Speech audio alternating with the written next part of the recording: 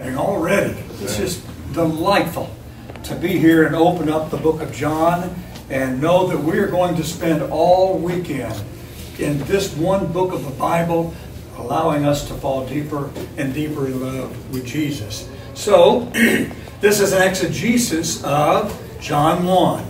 Every time I hear that word, exegesis, I'm reminded of the son that went to a seminary to study to be a preacher.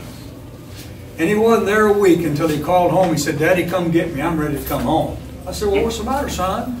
He said, "I got up this morning and went to Bible class, and this professor started talking about this extra Jesus. And I know there's only one Jesus in the Bible. He started talking about this extra Jesus." And so the father said, "Well, I'll tell you what, you just stay another week or two and hang in there. I think it'll all work out." So 2 weeks later he called and said, "Daddy's got my bags packed. Time for you to come and pick me up. I am no longer staying here." "What's wrong now, son?" He said, "Well, today that same professor got up and he started talking about, he said, I's a Jesus, and I know he's not the Lord." So exegesis, I's a Jesus, what in the world? Of course, one means to glean out of the Scriptures. Exegesis, trying to see the interpretation and glean from the Scriptures what is actually said. This particular session, the assignment is the Logos of John 1. What a funky title. Who talks like that? I mean, really? That is a title or an assignment made by preachers for preachers. Am I not right? So let's just take some time for just a moment and think about the assignment itself. The Logos. Now, from your deep dives, I'm sure you know that that's the term that is translated, "In the beginning was the Word," the Logos. To the Jewish and the Greek mind, they came to a concept of what Logos was all about that's intriguing. The Jewish mind would look at the concept of Logos as the reason. So here's a term. There is reasoning behind that term, and that term is the vehicle by which the reason is projected. So to the Jewish mind, Logos is the rhyme and reason of things. Back almost 600 years before Jesus, to the Greek mind, the word Logos had a similar concept. There was a philosopher that said that everything was in a state of flux. One of his favorite illustrations of that was, you never step in the same river twice. He said you could step in this river, you put your foot in this river once, pick it up, and put it right back in the same place, but you've not stepped in the same river because the water has flowed away. What you stepped into has flowed away, and now new water's coming in. Everything in life is like that. It's in constant motion. It's in a state of flux. And he said, what keeps it from everything from digressing into mass confusion is Logos.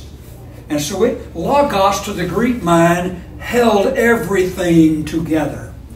So in the beginning was the rhyme and reason of everything, who holds everything together. Logos. The Logos of John. Chapter 1. John. Matthew, Mark, Luke, and John. The first 4 books of the New Testament, of course.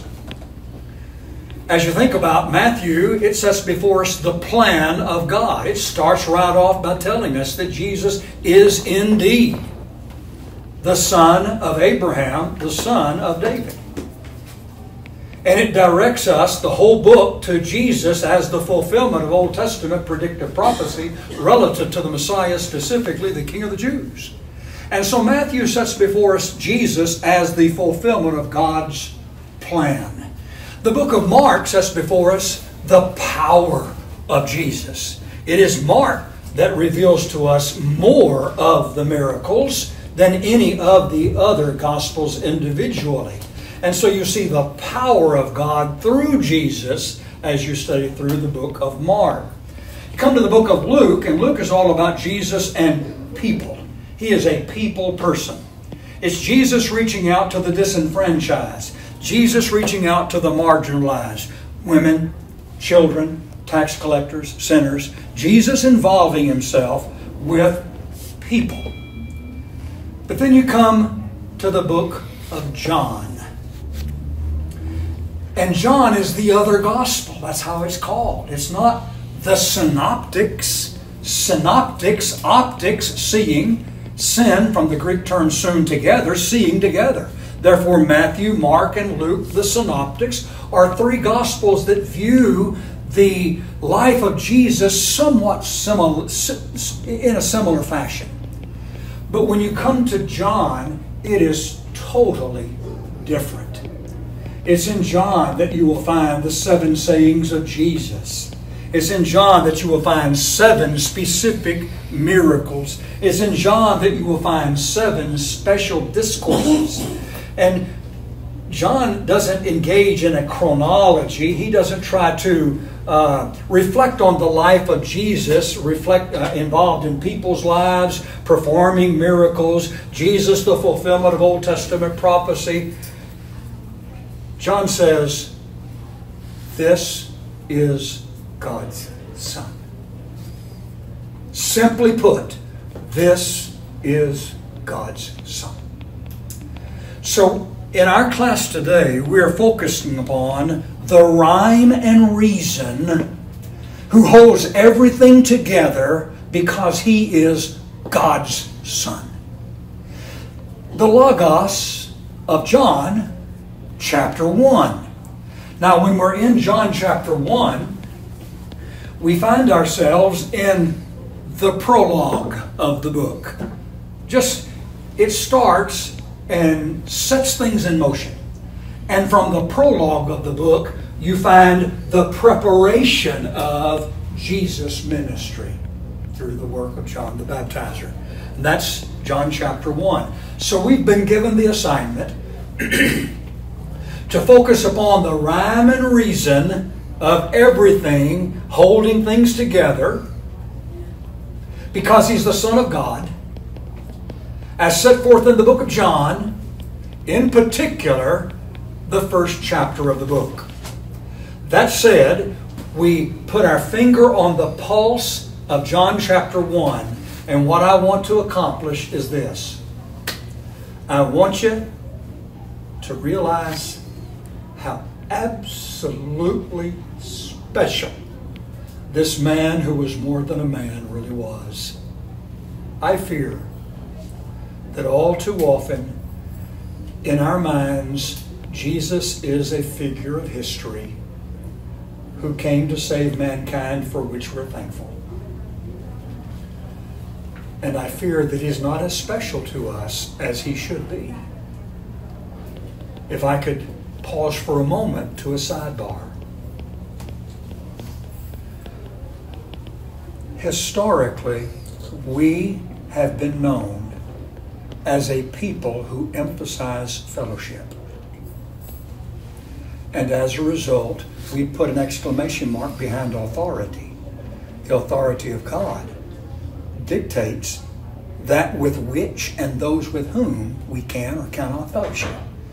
Historically, that's where we have placed a bold exclamation mark. That's not a bad thing. At the same time, historically, the largest Protestant denomination in the world has placed an emphasis on relationships, and in particular, a relationship with Jesus. And they, as a result, put an exclamation mark behind emotion. We put an exclamation mark behind reason. I'm suggesting that neither is right in itself. You can't have a relationship with God without Jesus. And you can't have a relationship with Jesus without yielding to proper authority. You have to blend them together, brethren. And so let's remember that God said, I will write my laws where? On their heart and in their mind. Or, if you went 3 chapters later, I will write my laws on their minds and in their hearts. He said the same thing in reverse. He wants us to know that in the balance, to be centrist, we have to have a logical and an emotional emphasis to our Christianity. Equally so on this sidebar, historically, we have talked about the church of Christ. And we talk about the church all the time. That's not a bad thing. We need to make certain that when we say church, we are saying church the way the New Testament says church. Amen? Amen.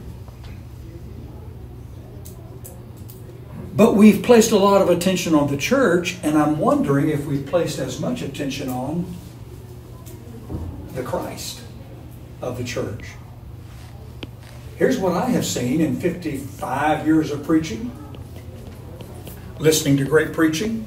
Not to be disparaging in any way, but I want us to drive this home. You turn to the book of Acts, and the first thing that Peter did, speaking as the Spirit gave him utterance, was talk about Jesus. He talked about Christ. Then when they were asked the question, what shall we do? They set before them the conditions of salvation, that is, how you call upon the name of the Lord to be saved, repent and be baptized for the forgiveness of your sins. Those that listened to the conditions and yielded to the same were added to them in that day about 3,000 souls, and the Lord added to the church daily such as were being saved. You had Christ was preached, conditions were set before them, conditions were met, and the church was established. Christ conditions church. Historically, we have flipped that. And we, in our emphases, talk about the church and the conditions for becoming members of the church, in particular baptism, and Christ becomes a side issue at best. That is wrong. That is wrong. And so I believe what we need to do is to make sure we, without fail, let people hear about the church of Christ and let people hear about the Christ of the church. It's not the Church of Christ denomination. You know that. Amen? Amen? The world doesn't. Do you know what the world thinks when they think of you? When they think of us? The Church of Christ, that's the denomination that's over there on the corner of Lehman Avenue, and that's what they're thinking. That's not accurate, but that's what they're thinking. And when they ask, are you the ones that think you're the only ones going to heaven? What they're actually saying is, oh, your denomination thinks it's the best denomination of all, and your denomination is the only denomination going to heaven. That's the way the world thinks. We've got to buck that and teach them the church concept. And the church concept is an assembling group of special people, forgiven by God, knowing His mercy, who belong to Christ. Now, all of that said as a sidebar. I want us to study John chapter 1 to see how special Jesus is. Not to take away from the importance of the church or teaching and preaching about the church, no, but to emphasize the importance of teaching and preaching about Jesus. Our young people need to fall in love with Jesus. And if our young people fall deeply in love with Jesus properly, there's no problem with their stumbling and falling into the world and leaving and going to denominations if they fall in love with Jesus properly. But if we, by rote memory, teach them what to say in response to what question, and it's just a matter of data that they have put into their minds and not into their hearts, look out. Look out. I can speak from personal experience. In the darkest hours of my life and that of our family, being a member of the right church didn't come to my heart.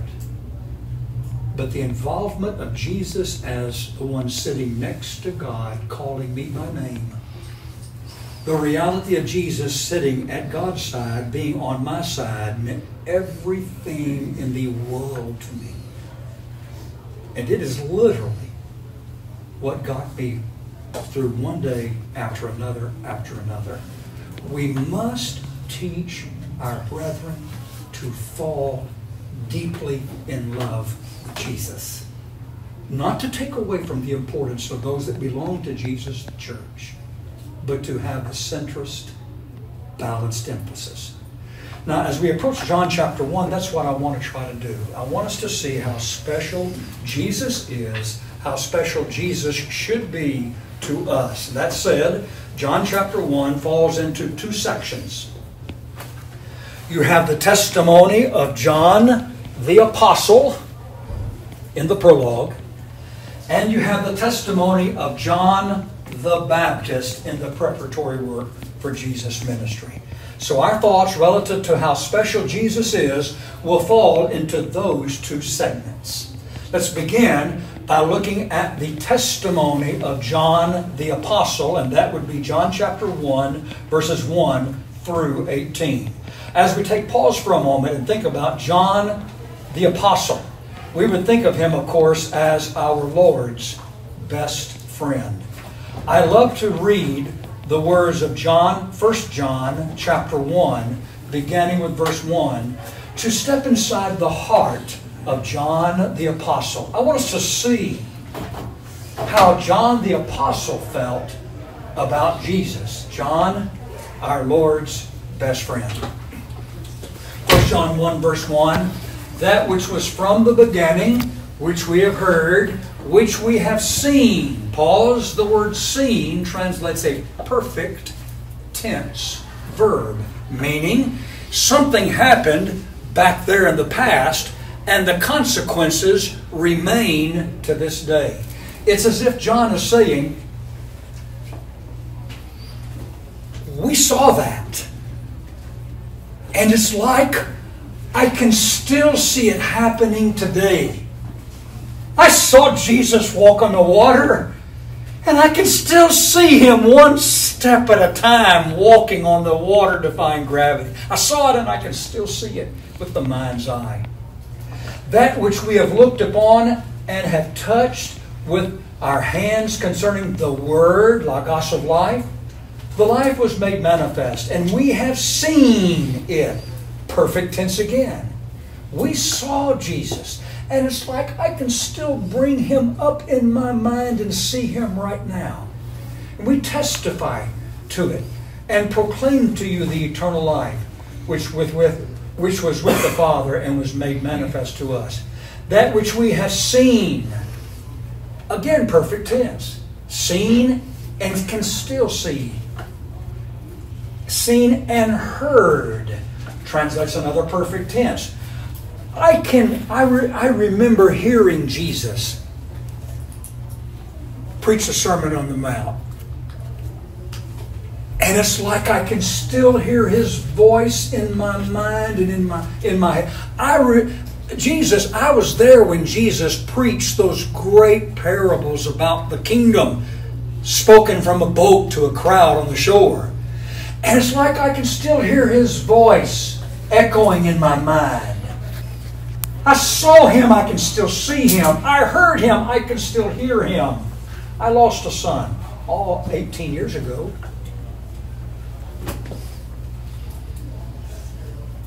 I can't remember his laugh. It bothers me. But I can still remember the sound of his voice as he talked. And that's John right here talking about Jesus. Do you see what Jesus meant to John? He couldn't go anywhere without Jesus being in his mind, in his head, and on his heart.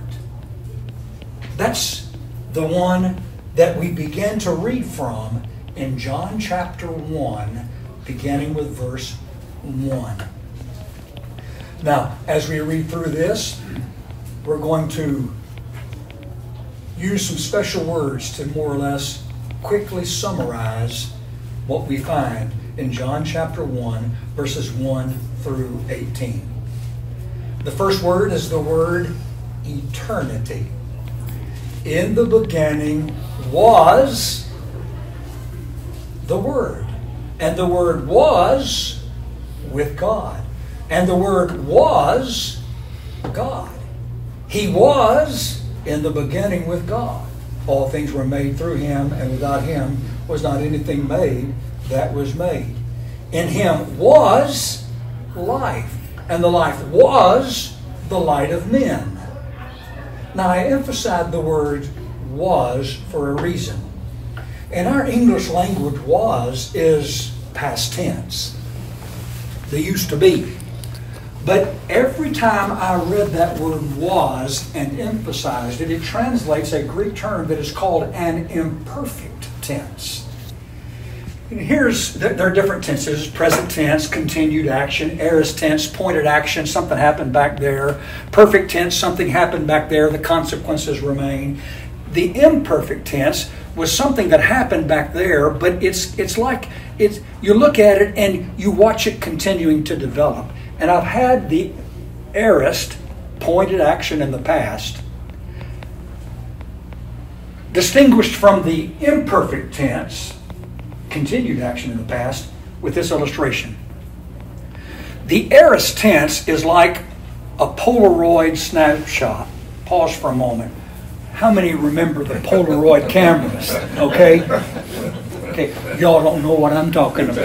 You don't have a clue. Get my iPhone out, right? Okay. The Polaroid camera. Boom, the snapshot. Okay, on your iPhone, if you put it on photo, click, you've got a still photo. All right? That's the aorist tense. It captures a point in time. If on my iPhone, am I communicating to you? Okay. If on my iPhone, if I flip it over here from photo to video, video, and now I push the button, I'm taking a video, aren't I? And I'm capturing what's going on, and I can see you going, closing your eyes and going to sleep. I can see you nodding back there in the back. I can see you laughing, and it's all captured on that video. So the aorist tense is that photo, it's that snapshot, just boom, moment in time. The imperfect tense is, it's something back there, but you get to watch things develop. You know, a series is captured. A series in the past is captured. That's the imperfect. Every time I emphasize the word was in 1 John 1, verses 1 to 8, it is an imperfect tense. And it's like John's not saying, I want to tell you about a particular point in time. He could not talk about the rhyme and reason of everything. He could not talk about the one who holds everything together. He could not talk about Logos in a specific point in time, but it was one that was constantly in existence in the past, yes, in the present, and yes, even in the future. This is the Logos. The eternity of Jesus is set before us in verses 1 and 2 of 1 John 1. I want you to see how special Jesus is. He's always been. He has always been. Before he was Jesus, he was the Word. Before he was Christ, he was Jesus. Before he was Lord, he was Christ. Before he is Judge, he is Lord. But he's always been. Ultimately, he will be the submissive Son for all eternity. He's always been, always will be. The eternity of Jesus. But mark it. Though he was rich, yet for your sake he became poor, that you through his poverty. See that? 2 Corinthians chapter 9. Here he was, the rhyme and reason of everything, holding everything together. Colossians 1, in him all things consist, they glued together. There he was, continuing to exist in the past. But everything that he had, even equality with God, he gave up. He became poor. The Greeks had two basic words for poor. One meant one who had little but squeaked out a living. Another meant one who was impoverished, had to beg to exist. It's the latter of the two, used in 2 Corinthians 9. He had everything, and he came to nothing but a beggarly existence for you. You and I are nothing more than a speck in a parenthesis called time. He has always existed, but he gave it up all for us. His eternity. The second word in John chapter 1 is the word deity. In the beginning was the Word, and the Word was with God, and the Word was God. The Word, before becoming Jesus, was deity. He was deity incarnate, God with us, when He became Jesus. Wrap your mind around that one. No way can I try. I cannot talk to you about Jesus being God and Jesus being man without...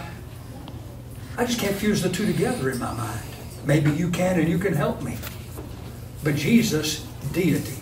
In Hebrews chapter 1, verses 1 to 3, His deity is also mentioned very briefly. Long ago, at many times and in many ways, God spoke to our fathers by the prophets, but in last days He has spoken to us by His Son, whom He appointed the heir of all things, through whom also He created the world. He's the radiance of the glory of God and the exact imprint of God's nature. The exact imprint of God's nature. Let me spell the Greek word translated imprint. C-H-A-R-K-T-E-R. Character. Character. The very character of God's nature. The very essence of God is what Jesus possessed as the Word, His deity. Number 3, the word creativity.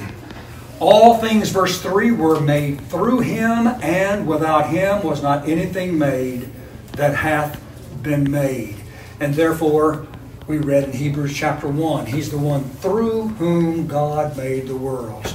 I'm reminded of 1 Corinthians 8, verse 6. There says, there is one God and Father, of whom are all things, one Lord Jesus Christ, through whom are all things. Don't miss the different pronouns. All things are of the Father, ek, out of. He drew up the blueprints. But all things are through the Lord Jesus Christ, dia, through His agency.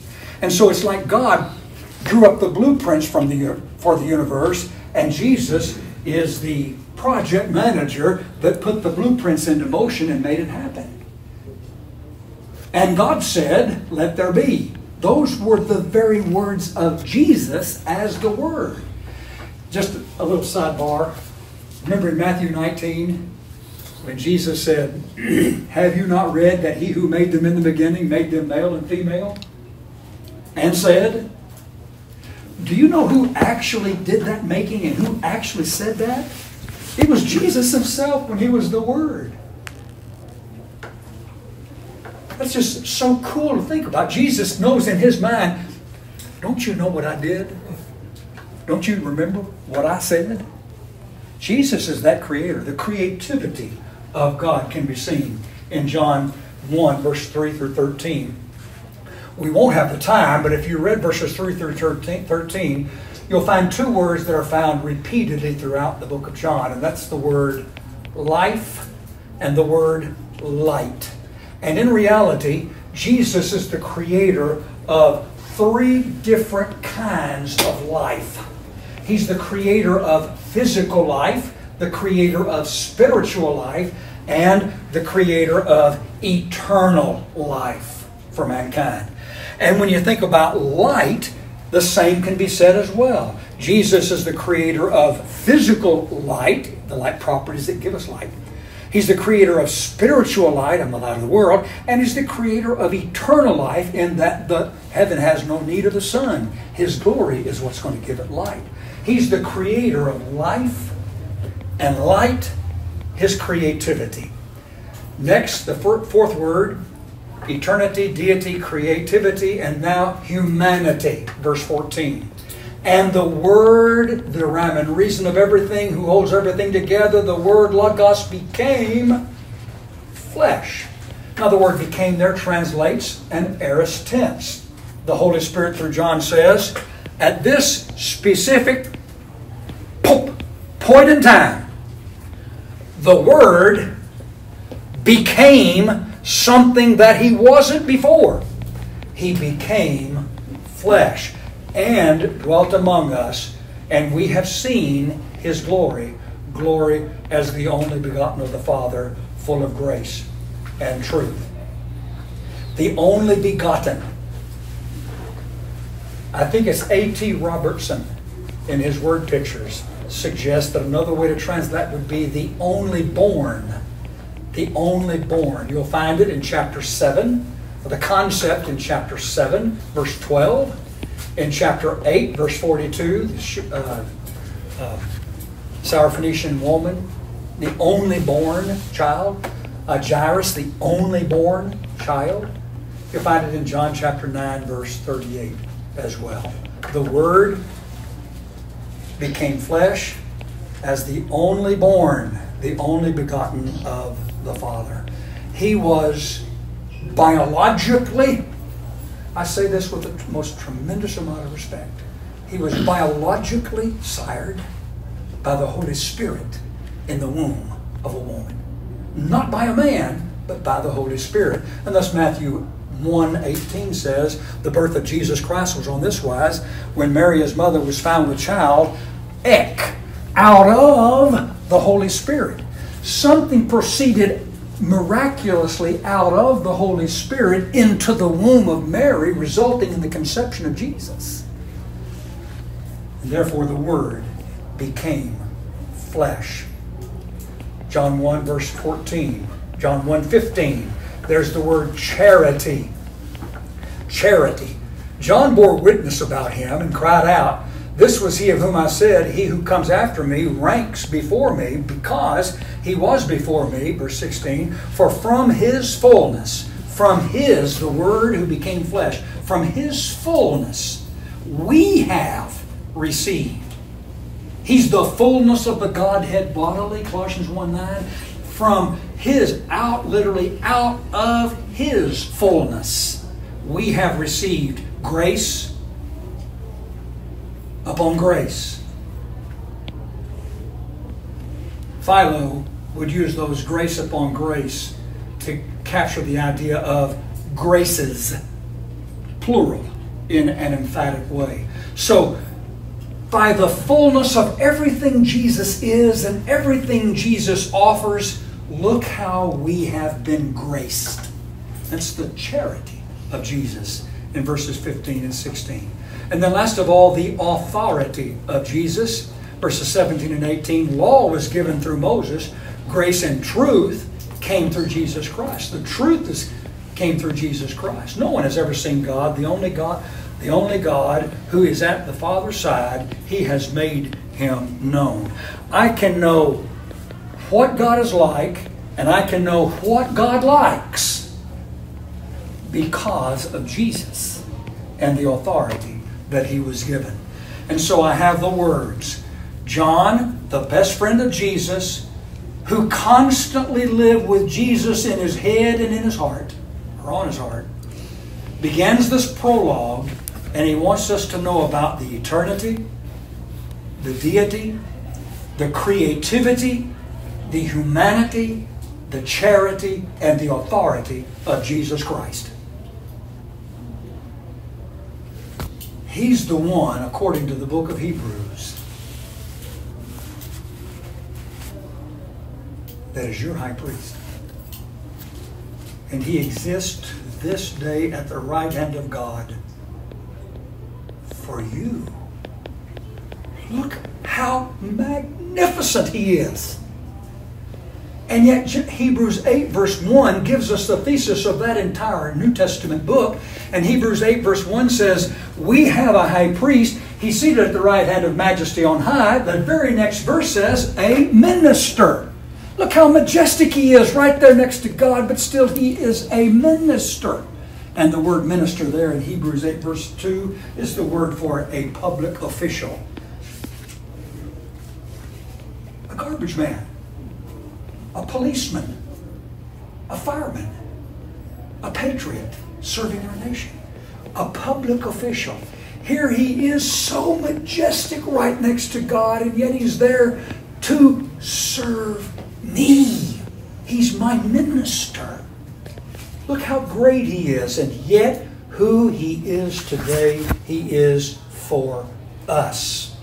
How can you not love Jesus, seeing how wonderful He is, how great He is, and then know how wonderful you are and how great you are to him. We shift in verse 19 to the testimony of John the Baptizer very quickly.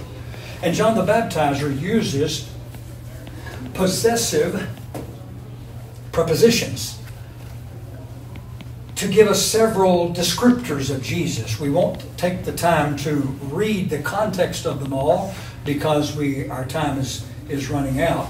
But descriptor number 1, verse 29, the Lamb of God. Behold the Lamb of God who takes away the sins of the world. Now, watch the segue. Look how magnificent Jesus really is. But he became the Lamb of God to take away your sin. You know, those bad decisions you've made, you know, I've made them too, right? Haven't we both made those bad decisions? And we've had to deal with the consequences of them, haven't we? It's called sin, transgression, iniquity, wickedness, evil. He took it all away. He took that all away. Do you know why you can get on your knees and say, Our Father which art in heaven? It's not because of your spiritual prowess. It's because of Jesus Christ. What Jesus Christ has done for you. He's the Lamb of God who takes away your sin. Lamb of God, Passover. Right? The second descriptor is in verse 34.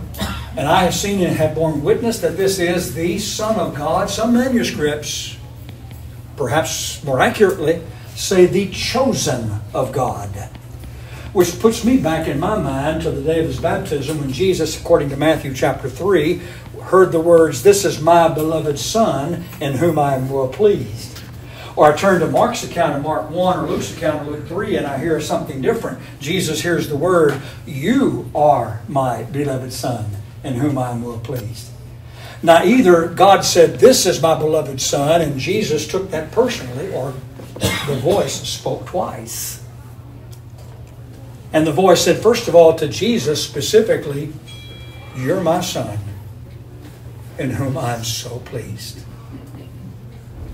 Hey everybody, this is my Son, in whom I am well pleased. The chosen one.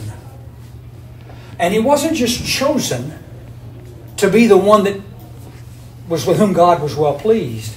He was chosen to be the one who did no sin. Neither was gall found in his mouth. He was chosen to be the one who knew no sin, but was made to be sin on our behalf, that we might become the righteousness of God through him. He was chosen to be the one in whom God was well pleased, and through whom God can become well pleased in you. The chosen one. The third descriptor, verse 45. Verse 45. We have found him of whom Moses in the law and also the prophets wrote, Jesus of Nazareth, the son of Joseph. Isn't that interesting? Now you and I know he wasn't the son of Joseph. Did the Holy Spirit make a mistake? The son of Joseph. As was supposed to be the son of Joseph, Luke 3, verse 23. You read the genealogy of Jesus in Matthew 1, the genealogy of Jesus in Luke 3, and you see different names. Why? Because one traces the genealogy of Jesus through his biological surrogate, Joseph, and the other traces the ancestry of Jesus through the lineage of his mother. The Holy Spirit wants us to know that Joseph was in the life of Jesus. I'm preparing some lessons for this coming summer for a particular event, and I'm calling it The Couples, plural, who cared for Jesus. The first couple would be Joseph and his biological mother, Mary. And I'm asking the question, these young families, would God have placed the Savior of the world into the care of your home? The second couple that invested in the life of Jesus was in his adulthood, and that would be his biological mother and his biological, non-biological father, the Holy Spirit. And they both invested in Jesus in his adulthood. Follow the Holy Spirit's involvement with Jesus, and man, that is a fascinating study. But the Holy Spirit wants me to know of the connection Jesus had with humanity. The next descriptor, as we come to a close, would be in verse 49, the Son of God. We've addressed that already in his deity. The fifth descriptor, the King of Israel, also in verse 49, which is attested to repeatedly, of course, in the book of Matthew. And of course, Revelation reveals him as the King of Kings and Lord of Lords. And the last descriptor would be the Son of Man in verse 51, which is not a reference to his humanity and converse to his deity, the Son of God, the Son of Man, but rather in the Jewish mind, Son of Man would take the Jew all the way back to Daniel 7, where the Ancient of Days, God, gave to one the sovereignty of a nation with authority over the same. That Son of Man would be the hero of the Jewish nation and people, and Jesus is actually called that. So we see the testimony of John and the testimony of John the Baptizer, and we come to a conclusion. If you were to step back, in the midst of all of these descriptors, in the latter portion of John the Baptizer's testimony, you have three others. Lord. Pause, is he Lord of your life? Why do you make the decisions you make? The answer to that question will answer the first. Messiah, he who is called Christ, the anointed of God. See how special he is to God? Is he special to you? And then Rabbi, teacher. Are you letting him teach you who to be, what to do? Jesus is all the world to me. My life, my joy, my all. Let's live what we sing. Amen? Amen. Let's pray. Father in heaven, thank you for our Savior Jesus. We're so grateful you loved us enough to send him. So grateful he loved us enough to come. So grateful he gave up everything for us and was willing to do so for all eternity, so that we can be with you and with him and with the Spirit for all eternity as well. We can't say thank you enough. We love you. We love him. We love your Spirit. We love your church. We love your word. And we're so grateful we can call you our Father because of our Savior. In his name we pray. Amen.